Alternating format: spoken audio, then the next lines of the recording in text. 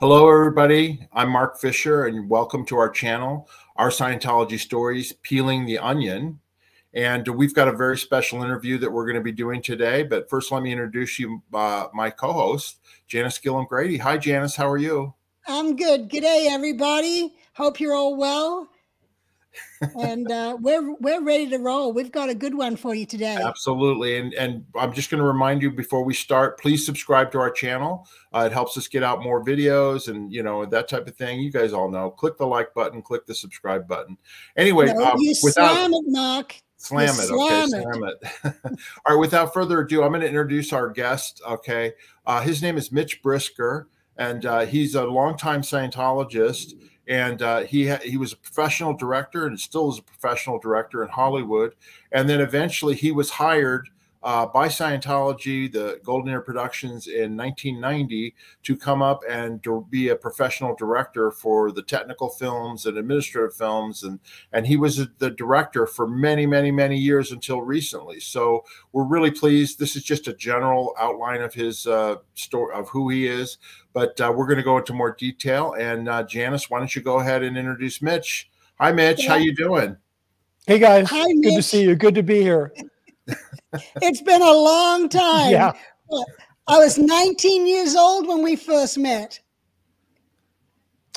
Yeah. I had no recollection of that, quite honestly, until you reminded me. And I was like, oh, my God, because, that was, I had just gotten out of film school. I think it was 1975, right? And I was working for a production company in Hollywood that I was doing commercials and special effects and things. And your mom, who I was close with, who pretty much saved my life and helped me get off drugs and back into film school and on a career path, she had arranged, as you reminded me, I was like, oh my God, she'd arranged, you had a layover on a mission, as I remember, and she arranged, you had nothing to do, and obviously she was busy running Celebrity Center, so she arranged for you to come to my office so we just could hang out. So that's right. And I just here's a picture of her right here.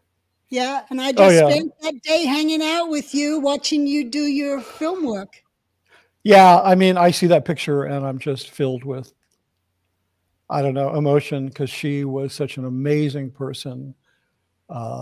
Anyway, it's just, I often say that, or I have said that mean dog owners have mean dogs.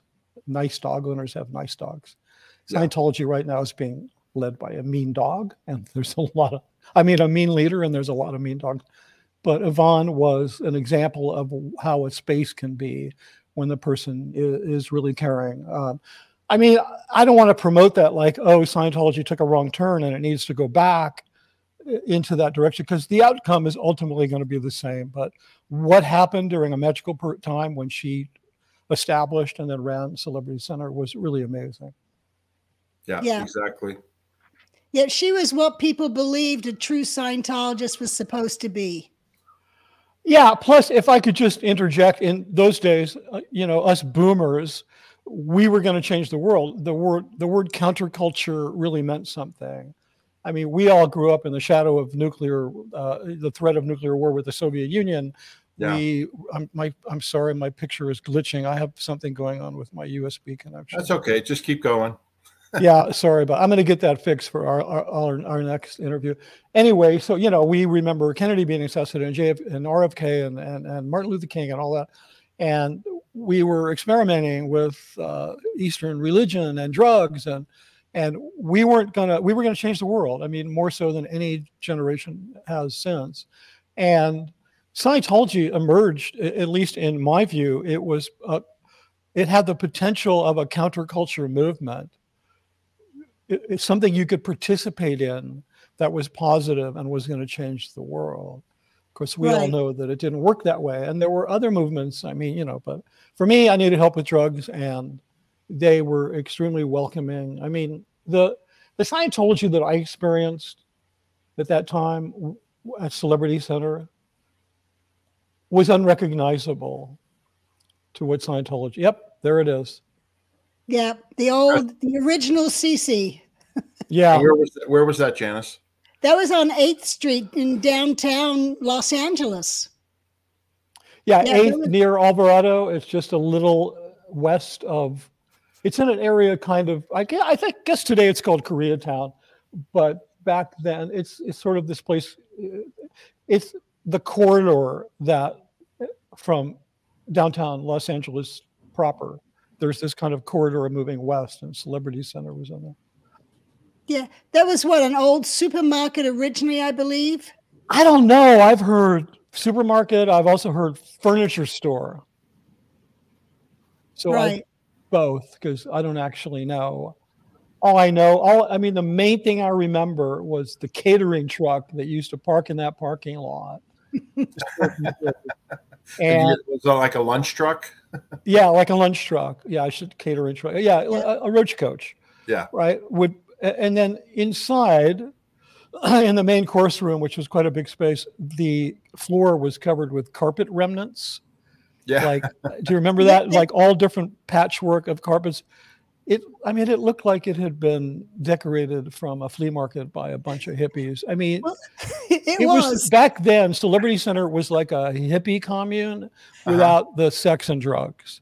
Right. They had the poetry by candlelight. Yeah, it was great. I mean, you never knew what you were going to get. You could get chicoria one night. You could get, there was that, the what were they called? I forgot, but there was the acting group with Jeffrey Lewis and Karen Black and some other people, actors. Are you talking about Celestial Navigations? No. That was a band. That was later, right? Yeah. That was later. Yeah, but there was an improv group. Okay. Yeah. And there was an improv group headlined with Karen and Jeffrey.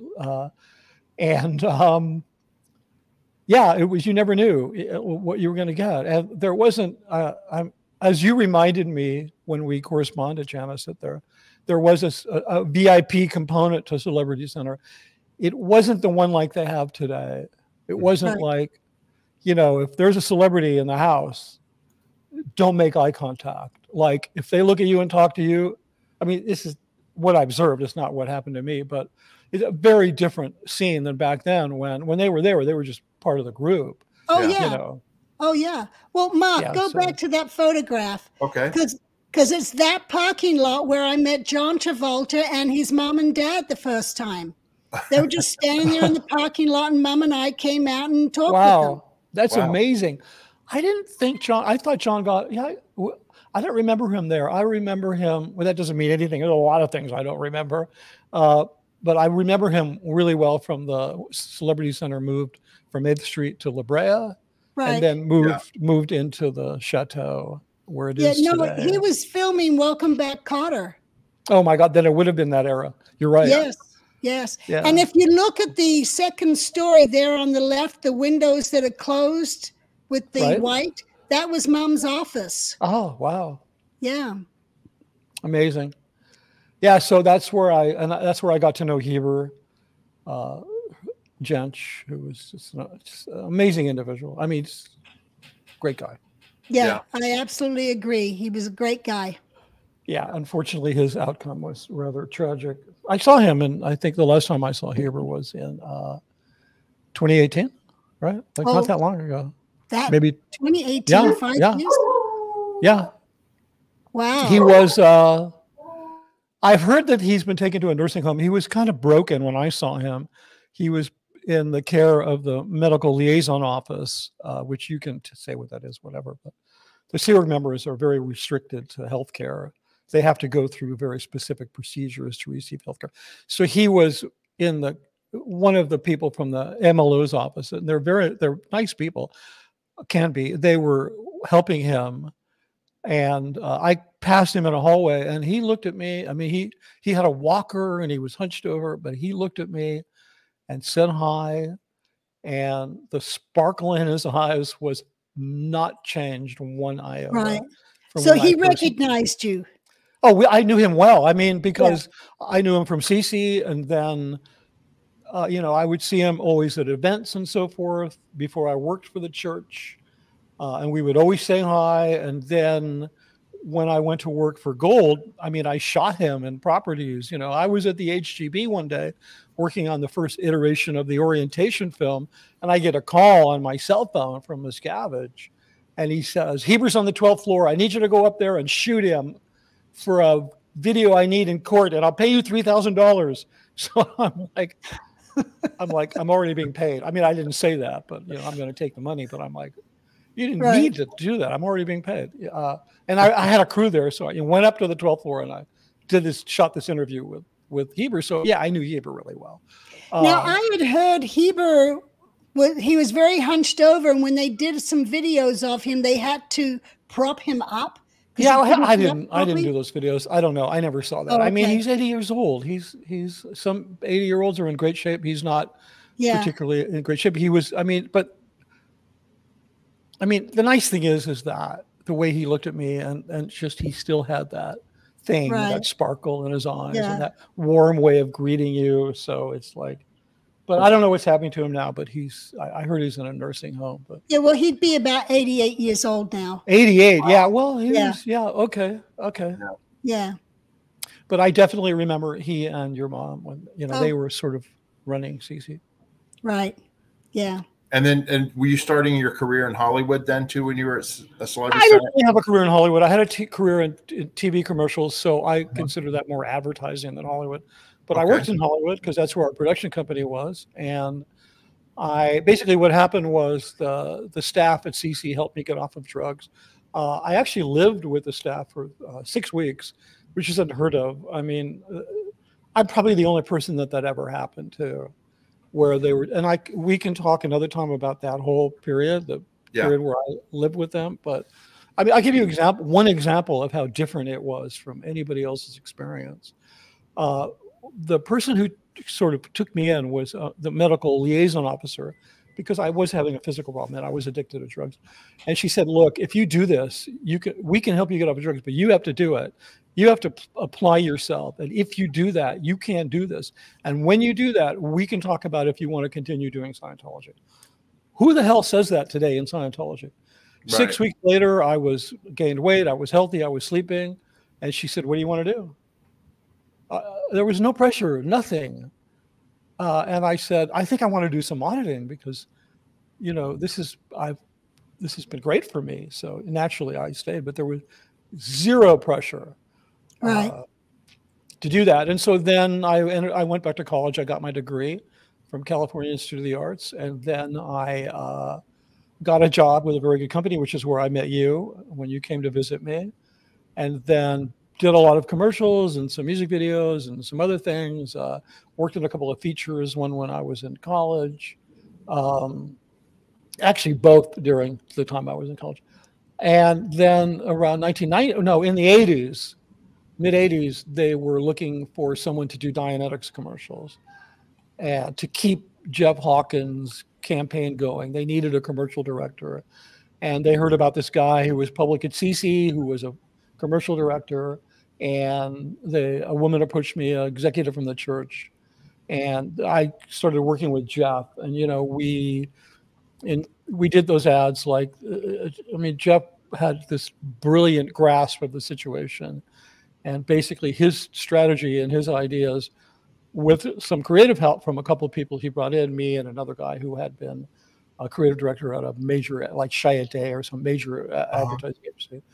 We sold 10 million books in 3 years. So it was a big deal. Of course, you know, were these those question ads? Yeah, well, there were, and others, but most notably, they were the questions ads, which I produced all those ads, which is nothing. You know, you phone it into a video house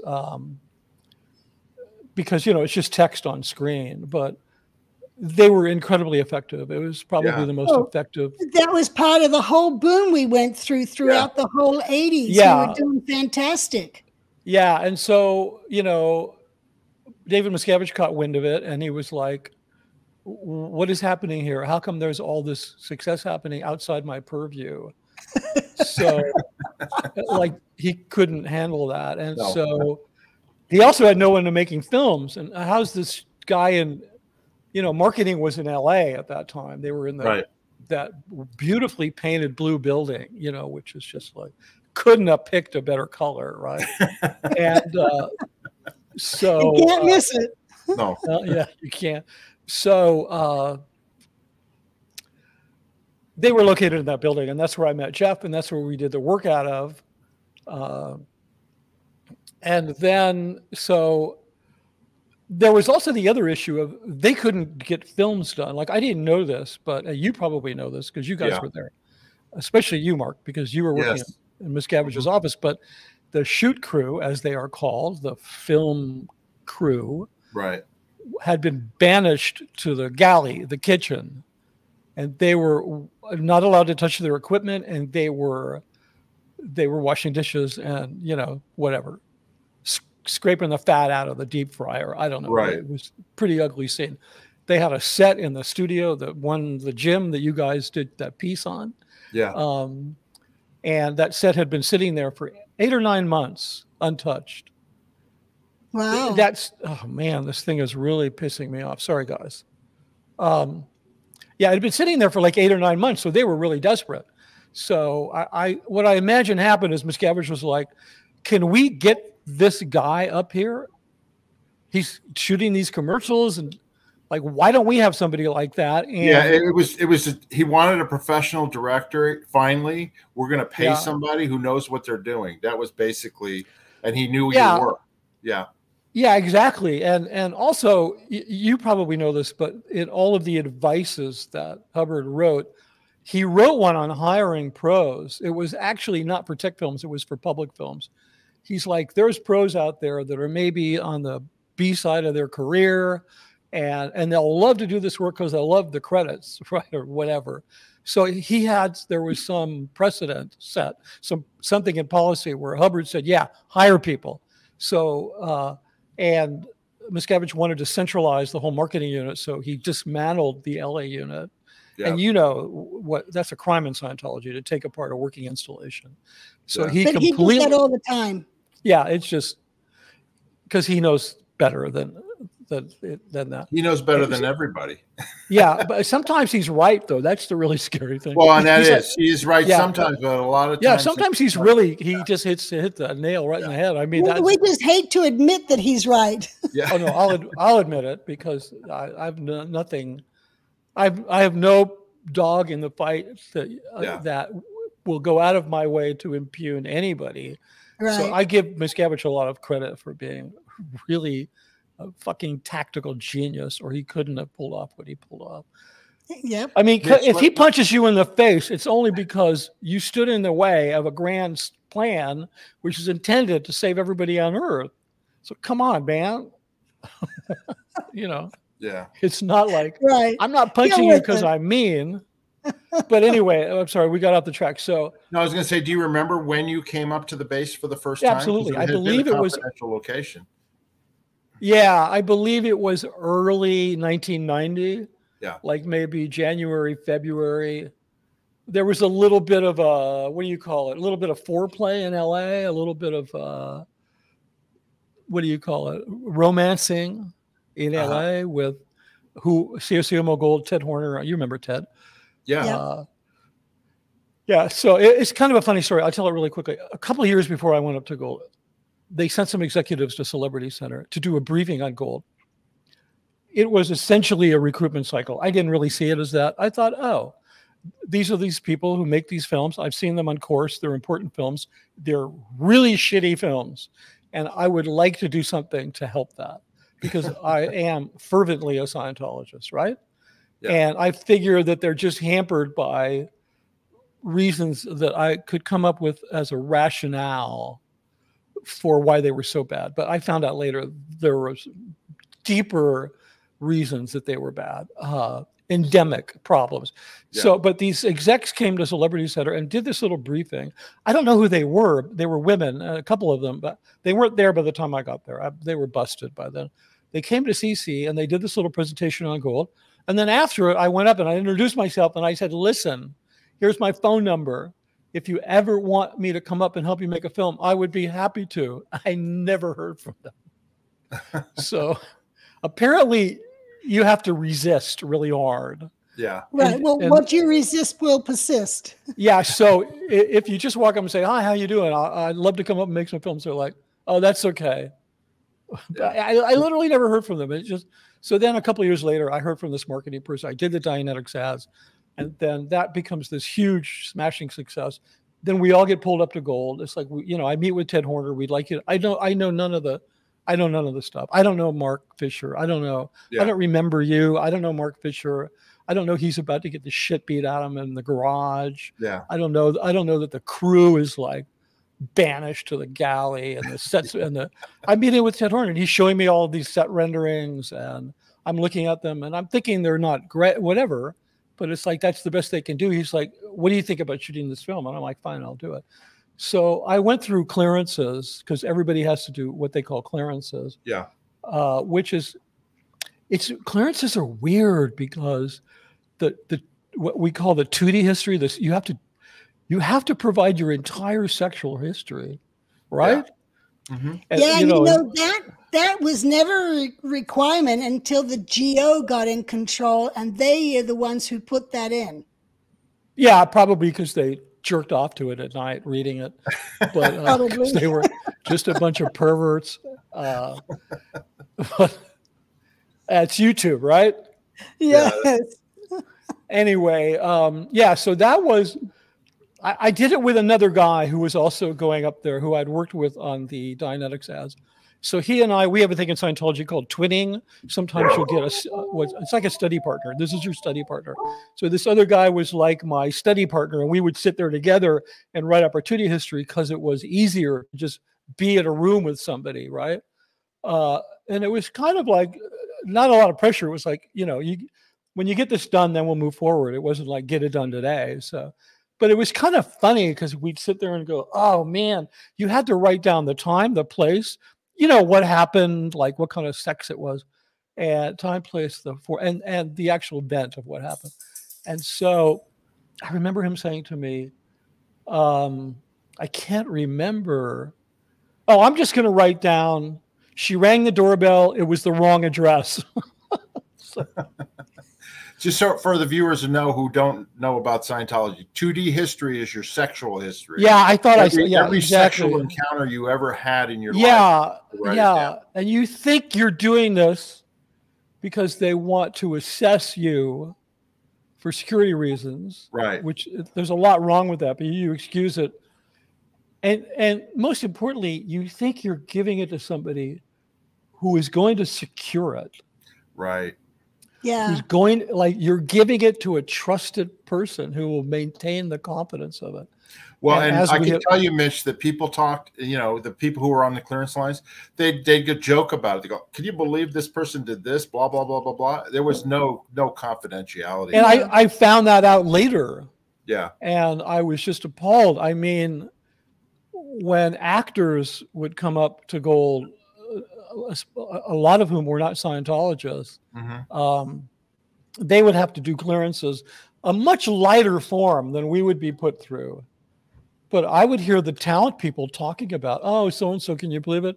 Oh, we can't have her. And they'd come to me. Now, they were supposed to say to me, if a person wasn't qualified to come up, they're not qualified. And that was the end of the conversation, right?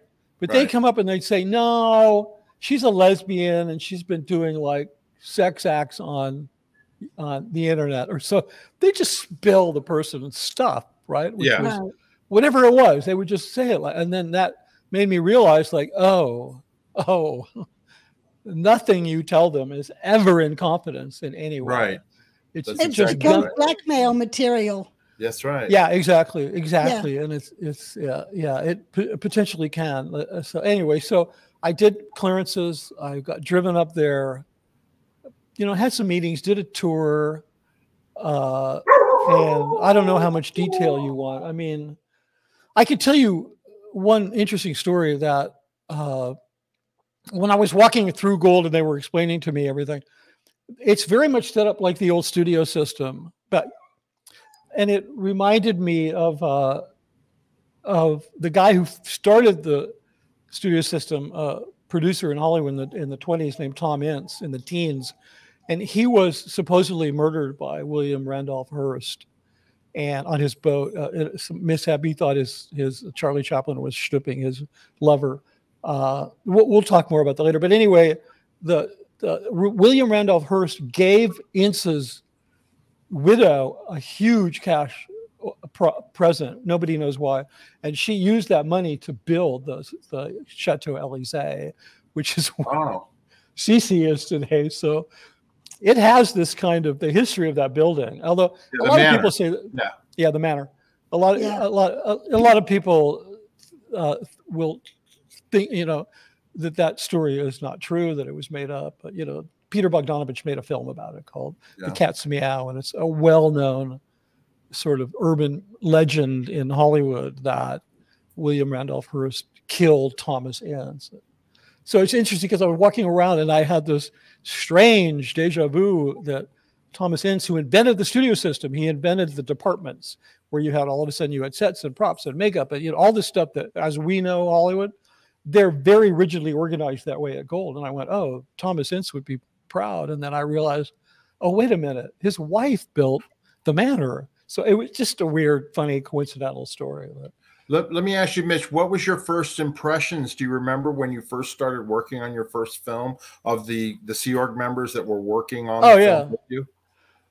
Yeah, well, yeah. I mean, I had to do some courses when I first went up that I'm still kind of mad about, but because I've been working for 20 years and then all of a sudden they're like, everybody has to do these basic courses. You have to do a course called the City Basics course, and you have to do, I should have put it next to me. I could hold up my copy of the 5 C's of cinematography. Yeah, and I did all those too, because like I said, I still remember them. Yeah, of course you did. The 5 C's of cinematography is an incredible book. I had it. It was my first real technical text in film school. It's an amazing book, and somebody bought the rights to it and republished it. I have a first edition copy like 10 feet away. I wish I had it. I'd like hold it up. But anyway, so I had to do these courses, but at least I noticed in the courses that they did things a little differently. So at least it helped me to recognize that some of the names of things and procedures or the people I'd been working with, will be working with, would be different, right? But in the long run, what it enabled them to do was create an illusion for themselves that they taught me filmmaking, okay? Because I did their courses. Now, I could have driven up there, gotten out of my car, walked in the studio and shot that first film, got in my car and driven home. Yeah. But no, I had to stay there. I had to do those courses, and I really wanted to help. So, but the staff, the crew was really, really nice to me. Everybody was, as they say, spit and polish. I don't know if it's kind of a Sea Org term. Everybody was, yes, sir. Everybody was Mr. Brisker. Of course, that all changed as time went on. But Mitch, I was going to tell you, that I put together those courses. Of course, they were based on L. Ron Hubbard advices and stuff, like the packs. And then also all those manuals, like we had to get copies of the 5 C's of cinematography, and there were a lot of other books that they had that were out of print. And so we had to get them and buy them. It hadn't been printed since it went out of print in 1967. Yeah, I ran that project to get it all. And then there were a bunch of films that L. Ron Hubbard suggested that the cine crew watch. We got them and put them all on videotape. And so I did all that before you ever got there. No, I know. I saw all that. So I didn't know you did it. It was my understanding that the Xerox copies of the 5 C's, I was told that the Gold had contacted the publisher and gotten permission, but I don't know if that's true. I don't know. That's like illegal. We actually had books when I was there, but anyway. Sorry? Yeah. We had the actual books when I was there. Yeah. Okay. Well, they're really valuable. I mean, the last one, I bought one. I have 2 of them. Unfortunately, I left one at Gold. I have a first edition with a dust jacket and a more information card inside. It's probably worth $500. So they're very rare, even though it's been reprinted in paperback and you can buy it. But even to this day, anybody who wants to make a film, it's such a basic tune. I heard that Steven Spielberg at one time was thinking of creating a computer program for students based on the 5 C's of cinematography. Yeah. So I don't know, just something I heard. But the crew were incredibly nice. They were, you can imagine their relief to being let out of the kitchen and being able to like go back to work, right? Yeah. And they all wore color-coded shirts, which was this Hubbard thing. Each department had each department was color-coded. Yeah. So there were some things that, and the script supervisor wore who was the person I became the friendliest with. She left and became very successful that Olga? in media. No. Olga, or who was that? No, I don't want to get into names. These people. Okay, that's fine. That's fine. Yeah. Her initials were. That's okay. You would know her. Yeah. Her initials were PK. Oh yeah, I know who that is. Yeah, absolutely. Yeah. Okay. Really good friend of ours. I'm friends with her now. Anyway. Yeah, she flew out to see me a couple of years ago. Say hi. Yeah. I was kind of in really bad shape, but whatever, because I had just left and I was really not. It's a lot, you know. Yeah. So anyway, she, the script supervisor, would wear a bright red, scarlet red, fire engine red shirt, so Hubbard could find her more easily. He could, and whatever. And when we went out on location, I was just embarrassed as hell because I'm like, oh my God, I'd hide my face because you're with this crew, and on the back of the bright red script supervisor's shirt, it says script, and on the back of the gray cameraman shirt, it says camera, and on the back of the whatever yellow green sound shirt, it says sound. Mitch, it was like clay demo. You know, clay demos with the little. Yeah, exactly. Everybody was labeled.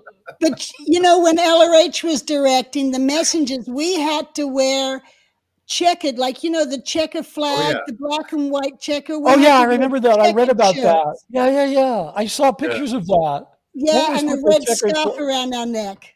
Yeah, it was so chic. It was so kind of 60s chic. No, I remember that. It was crazy. So you want to, okay, so you were just saying about your first experience on the crew. Yeah, so that was a bit strange. There was a few strange things. There was a director at that time, Joe Kineen. You probably remember Joe. Oh yeah. Yep. I think Joe famously did the bad sweater video that was mocked on Saturday Night Live. I think that was the last thing he directed. But so we had our song, the "We Stand Tall" song. Yeah. I call it the. I was in that video. Yeah. Yeah, it's a mark of honor, Mark. It's like a badge of honor. Yeah, it's like, damn, I wish I was in it. But let me see. Joe had been their director. The first production meeting we had, the divisional secretary at that time was Diana Hubbard. I think she just came in to be the divisional secretary because I was coming in. Yeah. And she was CMO staff. And they kind of wanted somebody at that level to be at the top of that division and to help make sure that I got a smooth start, right? So we had this meeting, and Diana introduced me to the crew because they were all prisoners in the kitchen before I met them. I didn't really know any of them, and she said that I would be working with Joe Kineen to apprentice him. And I'm thinking nobody ever, and it's the first I ever heard of it.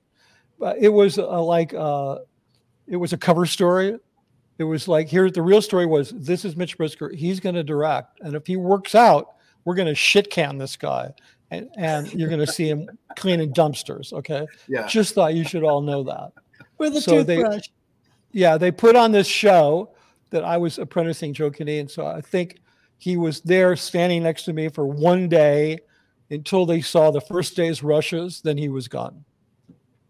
Oh. He was gone. And then he was assigned. Miscavige created the post of dumpster IC, right? And Joe became the dumpster IC, and he scrubbed dumpsters. That was his job. Later, he became an arborist and did some wonderful work with the trees at Gold. And he was, forgiven by Miscavige and said, "Hey, you do good work." Just before he was the arborist, though, he was the de-weeder in charge. Yeah, I know that because I was assigned as his deputy de-weeder after my first escape. Yeah. But I think ultimately the point is that I did not feel good about being part of this person's demise. Yeah. Like this is very typical of Scientology, especially this year. Well, you get pulled into things, so you're a participant in things, that there's aspects of that thing that you're not aware of that cause bad outcomes for other people. Right. Like in my industry, as a member of the Directors Guild, you're not allowed to take a job directing unless you tell the current director that you've been approached to replace him. by law, it's mandated. Right. Like, no funny business. Like if some producer calls you up and says, we want you to come in and replace Joe, you have to contact Joe and say, I've been contacted to replace you. Right. So, but they don't have that ethical standard. The most ethical group in the world does not have that ethical, that professional ethical standard. So it was whatever. I mean, one of the first, we did this film. I was used to, because I did commercials, I was used to working really fast, which they loved because, commercials are usually a very compressed situation. And so what would happen is we'd set up a shot and then we do the shot until I was happy. Then I would jump up and I'd say, okay, guys, here's what we're going to do next. And everybody freaked out. They froze. They didn't know what to do because that wasn't my job. That's the supervisor's job. She's supposed to stand up and announce the next shot. So that was weird, So anyway, we worked that out, and they were good. They were good. There were a lot of things they didn't know. Let me ask you, Mitch. Sure. What was your first interactions with Miscavige, David Miscavige, at that time? Like, did he ever come down on the set when you were first there? I don't actually remember. I'm trying to think. The first time this was a silent interaction. Uh-huh. It wasn't, we didn't speak, but when I was taking those courses I told you about, the first night I arrived in the course room, I saw very strange, and you know what the course room is like at Gold at night. Yeah. It just, it reeks. Okay. It's just like the smelliest place in the world because you've got, 50 people crammed in. Everybody's been doing physical shit. They just smell like sweat and 90, most of them smoke and it's coming off their clothes. And so it's just like, oh God. And, so I'm sitting there in the course room, I'm cracking open this pack and I'm this whatever materials, and I'm about to do this course. And all of a sudden, Miscavige, followed by Marty, followed by, I don't remember the order, followed by, what's his name? Mark Yeager, probably. Yeah, Mark, and then, the IGs back then, and then Ray. Okay, so those four guys. The four riders of the apocalypse. Yeah, that's right. And they come walking through the course room. I'm going to turn sideways. Okay, they walk through the course room and they all go, and then they move off. I don't know if I pulled that off, but they just sort of walk through and their heads snap in my direction and they snap back and they walk away because they were. And I went, oh, wait a minute. There must have been something that happened prior to my arrival that would cause those four guys to walk through. It was like, he's here. We got him and he's in the course room. So anyway, that was the first time I saw him. And then after that, I think he might have come up and introduced himself to me, or I would pass him and he'd say something like one time. Well, that's what I was going to ask you because, during that, I'm sure during all the time, I mean, he would watch rushes, right? After you guys would shoot. And that's right. Right? You're right I did forget about that. But in terms of interacting with him, I often would see him right after rushes. We would talk about it. So I saw him a lot. And we became very friendly. Like we would say, but that was my next question. Was he nice to you, or did he treat you with respect, or did he yell at you, or did he ever treat you like that at the beginning?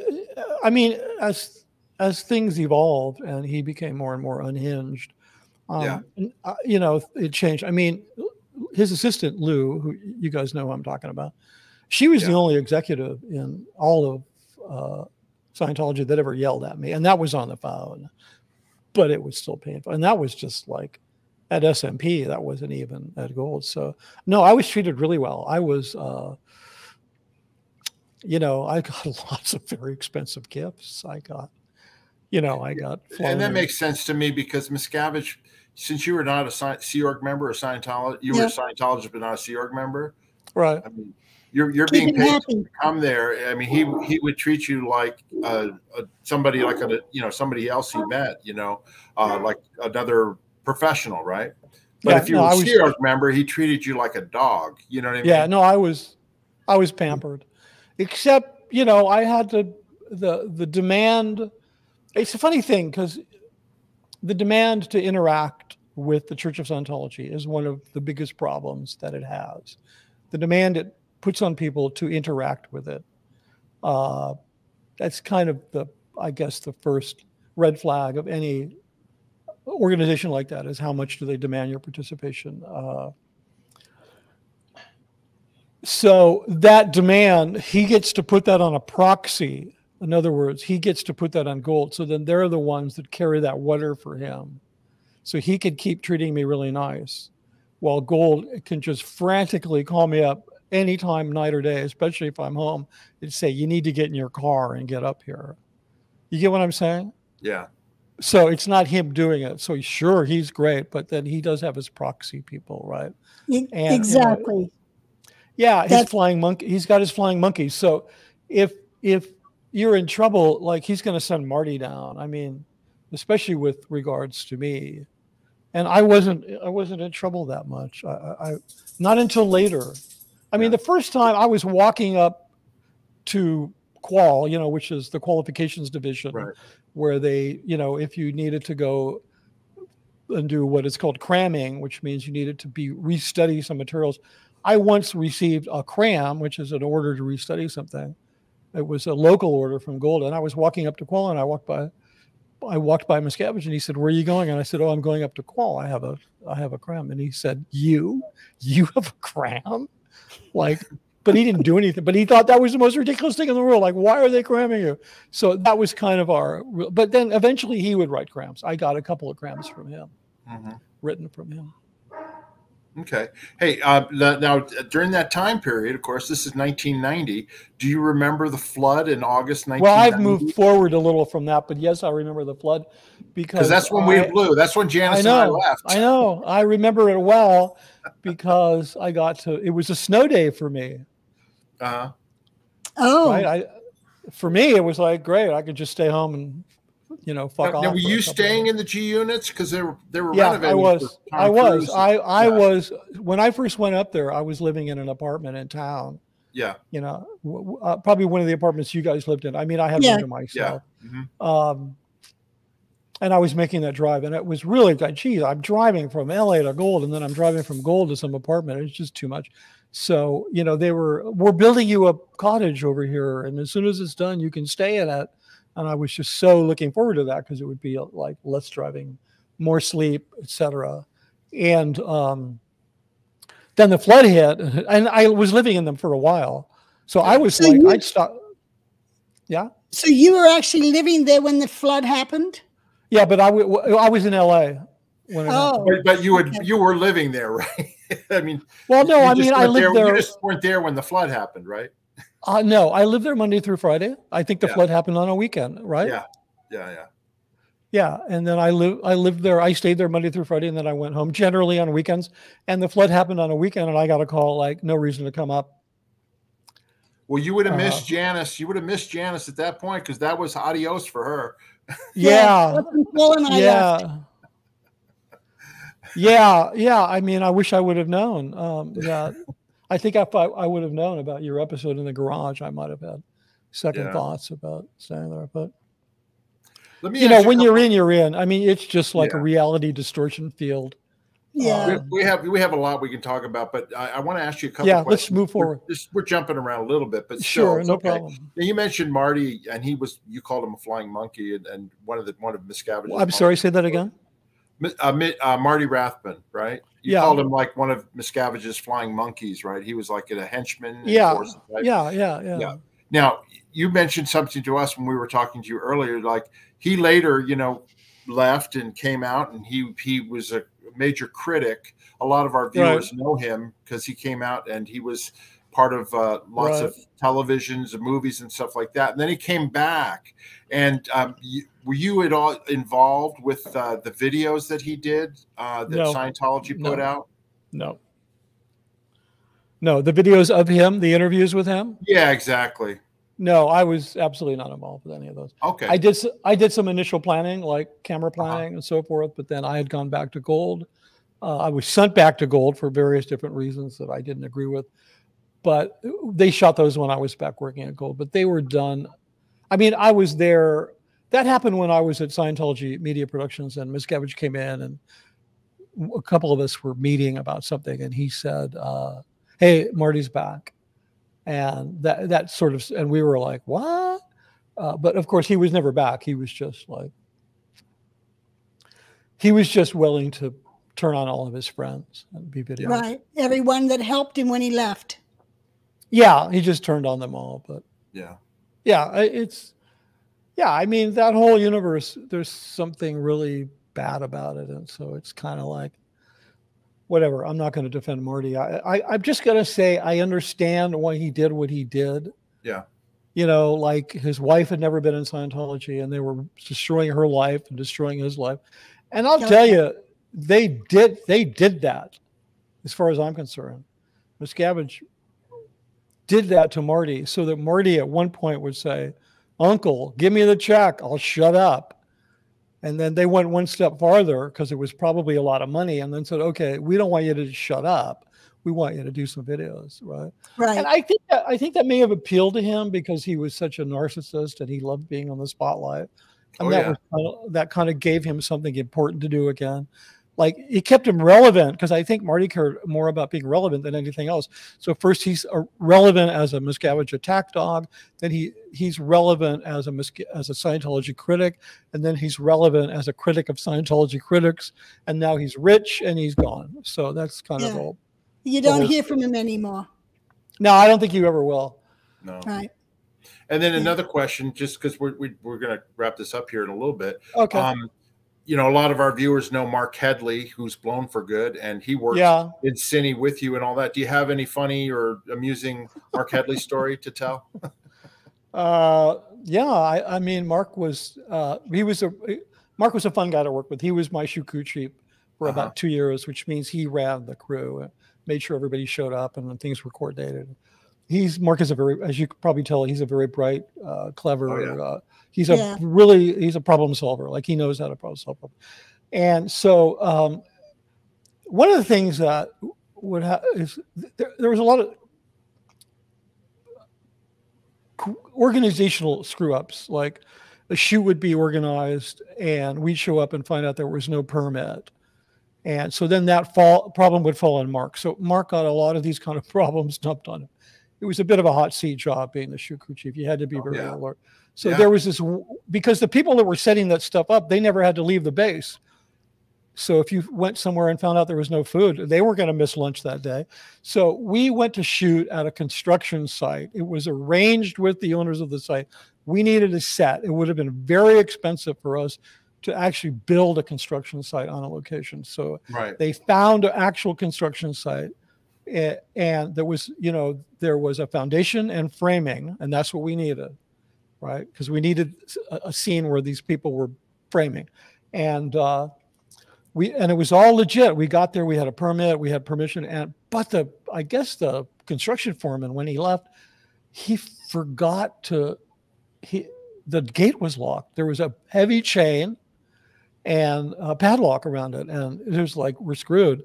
And Mark Headley walks up and he pulls out his wallet, and in his wallet he has a lockpick set. And I'm thinking, who the fuck here is a lockpick? I don't want to know. Mark, I don't want to know why you have a lockpick set. I'm just glad that you do. And he kind of looks over his shoulder and fiddle, fiddle, fiddle. Boom, the lock is open and we're shooting. Oh, wow. Yeah. So it was like, make it go right? Yeah, he's a handy guy. Mark's a handy guy to have around. So there was also like, one of these trailers that they have at a construction site, right? And that was locked too. We didn't have permission to use the trailer, but we didn't they didn't say we couldn't. So, naturally Mark walked over there and picked the lock, the door lock, like opened that, and we had a place to sit down and spread out our work. So anyway, that's interesting ability. Yeah, he had a lot of those. And he was I think he told the story, I listened to it, when we got in trouble shooting sand dunes in Imperial County, because the two sides of the road, that road intersects these Imperial sand dunes. One side is you can't do you can walk. That's it. Yeah. It's completely protected by the Bureau of Land Management. The other side you can shoot. It's where they shot Stargate, all kinds of desert scenes. It looks like that desert scenes in Star Wars. Anyway, in order to get our shot, we had to shoot in a part of the land that was forbidden for shoot crews for shooting. we did, and the Bureau of Land Management guy showed up. You know, they're like cops. They got guns, they got patrol cars, right? And they wanted to know who was in charge, and they grabbed Mark. He didn't tell this part, I think, just because he forgot it, but they had him in the patrol car for at least a half hour, and he just kept them busy while we finished shooting. So anyway, yeah, I mean, he had a lot of nerve during that, and then we were done. Yeah, he's a good guy. He has a lot of nerve naturally. Yeah, he has a lot of nerve. Yeah, yeah. I've spoken with him. Mark's a good guy. And then Janis, you want to ask him about? Yeah, I have another question. I've heard that, like, we know that Shelly disappeared in 2000. Shelly Miscavige. Yeah. She disappeared in 2006, I believe it was, when Leah asked the question as to where's Shelly at Tom Cruise's wedding. And I had heard that you had run into Shelly after that. Yeah, I did. I ran into her a few years after that. It wasn't a long time after that. Let me just say that in that situation, a lot of people would disappear for a few years, and or they would no longer be in your view because they'd be off on a mission or doing something crazy. So it wasn't odd at all that I didn't see her. And plus, we all had sort of different schedules and whatever. So, but it was probably between 2008 and 2000, sometime in that time frame. She'd been gone at least a few years, and I ran into her in Redlands, and which is a small Redlands, California, right? Yeah, it's a really nice. It's the last. The place has an interesting history if you want to look it up, but it's a money town. There's money there. There's great shopping, and there's some fabulous restaurants. And then after that, you're into, you know, it's like you're on the road to perdition. I mean, it's just nothing until you get to Palm Springs, right? Mm-hmm. And so that's kind of the last. So where Shelly was rumored to be at the CST compound, Redlands would be an obvious place to go and have a nice lunch or do some shopping, whatever. And she was there with 3 staff, 2 RTC staff and a CST staff member, who I know them all. And I saw them and I was like, oh wow, I haven't seen Shelly in a while. I wasn't really thinking with it, but they looked like any 4 girlfriends out having a friendly lunch. And did you say hello or did yeah, I went over and said hi, and it was really out of context for all of us because we don't really run into each other outside of the Scientology. Anytime you'd run into them outside of a Scientology context would be just a little bit odd, right? So it was in a friendly way. What are you doing? Hey, what are you doing here? I'm like, oh, I'm just on my way up to go. Oh, okay. We chatted for a minute, nothing very superficial, and that was that. So, and then I mean, for me, that just confirms that she's probably at that CST compound. But I mean, I have my own opinion on that. It's like, I did a lot of projects for CST. I've never been to that compound, but I've certainly seen a lot of pictures of it. And as far as I know, it was built to a level where if there was, a nuclear biological disaster in LA, that Miscavige and Tom Cruise and whoever, they could seek refuge there. I've been there. I've been there. Yeah. So it's really nice. You can confirm that, right? Oh yeah. Yeah. So Shelly, there's underground vaults. There's beautiful cabins that were built and all sorts of things. Yeah. Yeah. It's top of the line. Yeah, it's top of the line. And so, the hashtag where's Shelly, you kind of think she's, people think like she ain't chained to a bed in some mountain compound, right? She was a messenger when she was 12. There is nothing outside of Scientology. L. Ron Hubbard's coming back. And Miscavige ain't going to divorce her because as long as they're married, she can't, if she wanted to, for some reason, she can't, testify against him. That's what I say.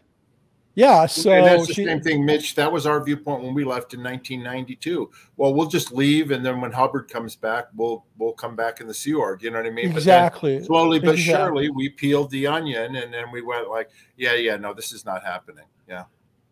Yeah. And so, so that's the mindset. I mean, in a way, I think she's relieved to be out of that whole shit show. I mean, I can't imagine what work she's doing because they don't really, there's no work there. They just maintain the facility because all of, the work is done in various different places. And then the titanium boxes, right? Yeah. That contain all of the stuff. Those are packaged at gold. The only thing gold does is the film restoration aspect of it.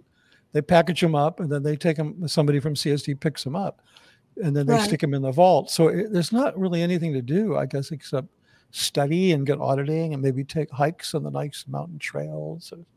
Mitch, I don't know.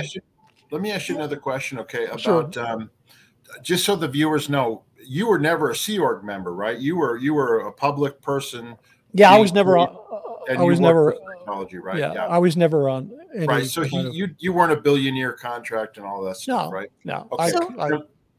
How did you finally leave? Did you just quit? I wish I would have. No. What happened was we were. I quit. It happened in layers. Okay.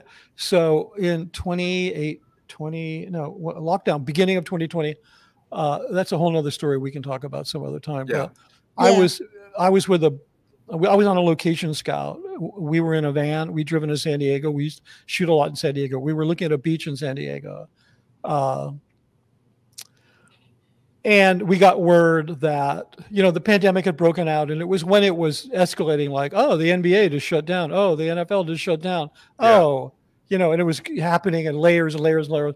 And then all of a sudden somebody looked at their phone. Yeah, this van is just like got 10 people in it, right? It's probably a 15-passenger van, because whenever there was a location scout, which only required me and 2 other people, but like 10 of the crew would pile into the van because they just wanted to get the fuck out of there. You could always at least you go to Starbucks if you're on location, right? Right. So you know what I'm talking about. So I always, whatever. So we're in this van, and then, all of their phones, go off, and they're all looking at, the ones who had phones are looking at their phones, and they're like, okay, so-and-so, we're going to drive Mitch home, and then we're going to go back to the base. Right? So they drove me to LA. They went back to the base. And then I got a call from the divisional secretary. And she said, look, if you want to continue working here, you have to come up here and stay here and bubble with us until the pandemic's over. And I'm like, I've been trying to get out of this place for, over 2 decades. I'm not going to go fucking live up there for a year.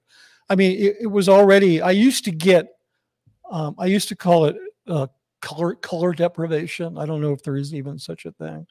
It happened to me a couple of times, but just being constantly with people in uniform, and like, it limits the characteristics and the colors of the people that you interact with.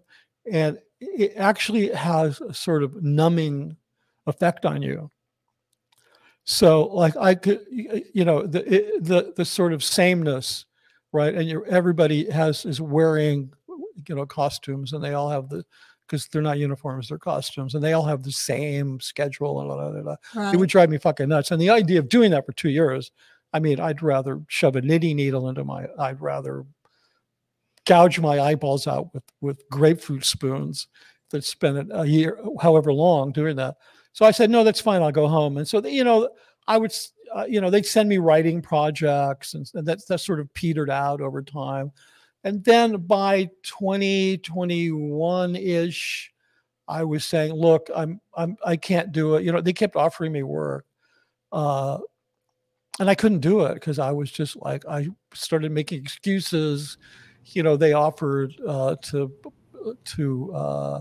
charter a jet and fly me to Clearwater so that I could work on the planning for the LRH exhibit that they're intending for the new auditorium, the LRH Hall thing. And I'm like, I don't feel comfortable. It's the pandemic.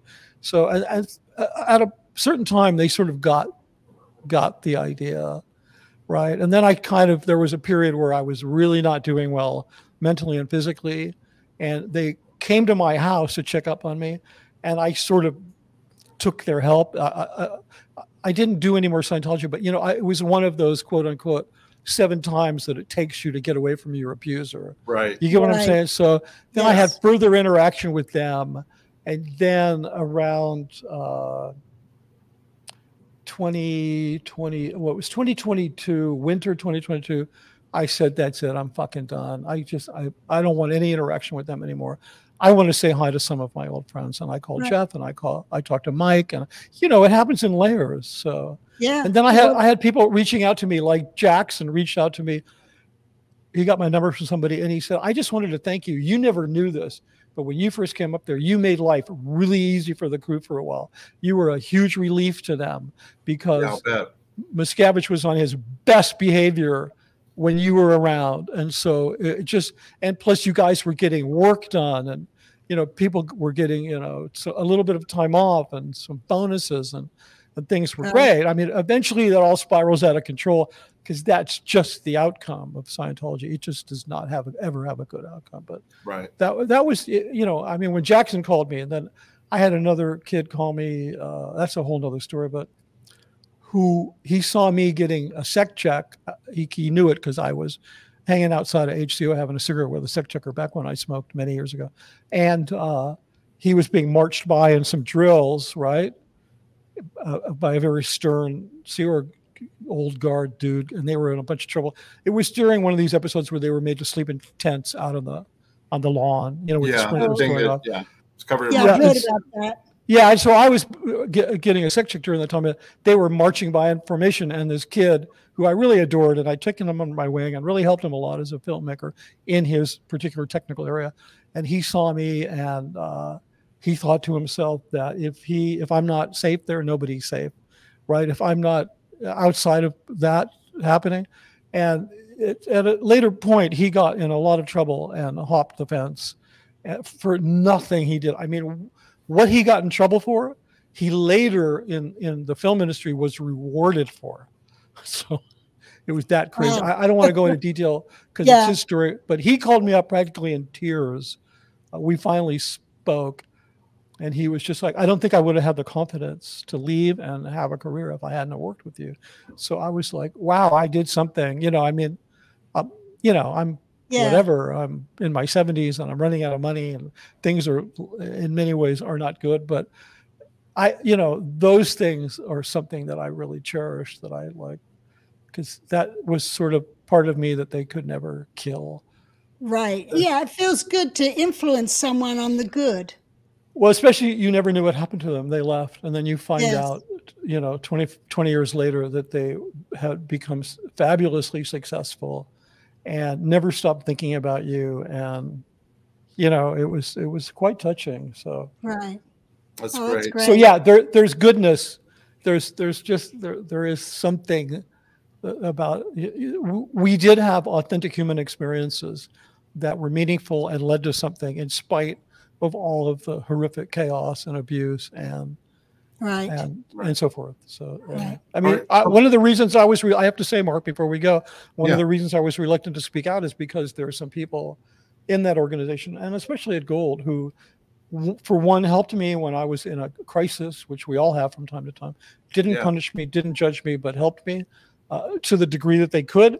And I care about those people. And but because remaining silent never hurts the victim, I thought, well, if you really care about those people, you should tell your story, because maybe in some way it'll help them. So and it does.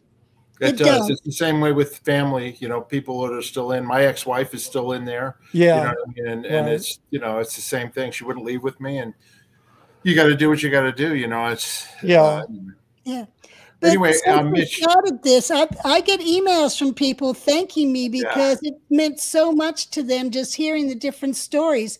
It's changing, it's shifting things in their universe. Exactly. Yeah. Yeah.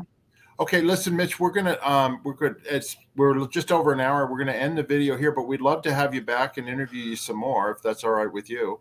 Yeah, absolutely. No problem. I'd be happy to do it, and I appreciate your allowing me to come into your community and speak, and I intend to be doing a lot more of it. And I have a book that's going to be coming out soon. So. Oh, that's right. You know. Yeah, you have a book that you've written, right? I've started reading it, and it's very good. People will love it. Thank you. It's a different angle. It's a different take. Yeah. It's not a tell-all joke book. It's kind of on a higher thought level, but. But it's good that you tell your experiences again for others, and also I find it cathartic too, just even doing these videos, you know. Anyway, Mitch, I'm going to take you out of the stream would you just hold on for a minute? We're just sure, no problem. And see you later, everybody. We're going to talk some more, so hold on. All right. Okay, great. Sure. Thanks, Mitch. Anyway, that's Mitch Brisker, everybody, and we want to thank you all for watching. First of all, we want to say please subscribe to our channel. We have great shows like this, interviews, and we hope you enjoy them. Hit that subscribe button. As Janis says, slam that subscribe button. Hit the like button for us. Smash, not slam, smash that subscribe button for us and hit the likes. Also, if you have any questions, please ask them in the comment section. We read all the comments and we will answer them. And then, like we said, we'll have Mitch on again. And if you've got questions for him, please go ahead and ask. And then we'll save them and we'll ask him when we come back on the next time we do an interview with him. Okay? Yeah, they can email the questions to me at janisgillhamgrady@gmail.com. Just any questions you have for Mitch, email them to me and we'll bring them up in our next interview with him. Okay, great. Janis, have you got anything else you wanted to say before we end off here? Have a good week, and thanks for being with us. Thanks, everybody. Appreciate your support. Thank you. See you later. Bye-bye.